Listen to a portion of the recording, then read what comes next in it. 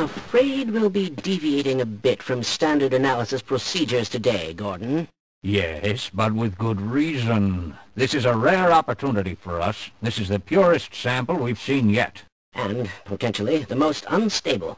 Now, if you follow standard insertion procedures, everything will be fine. I don't know how you can say that, although I will admit that the possibility of a resonance cascade scenario is extremely unlikely. Gordon doesn't need to hear all this. He's a highly trained professional.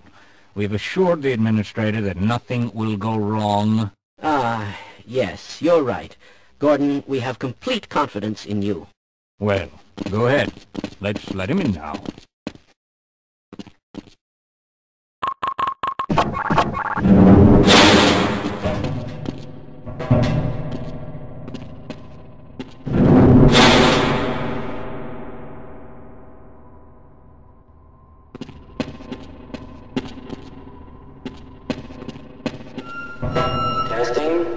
Testing.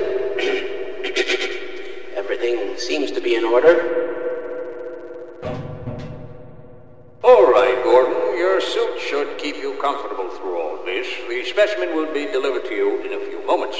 If you would be so good as to climb up and start the rotors, we can bring the anti-mass spectrometer to 80% and hold it there until the carrier arrives.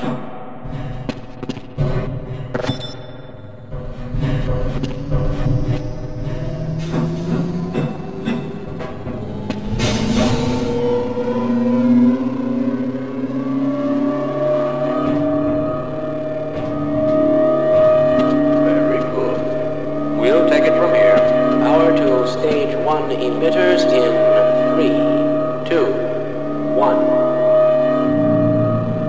I'm seeing predictable phase arrays.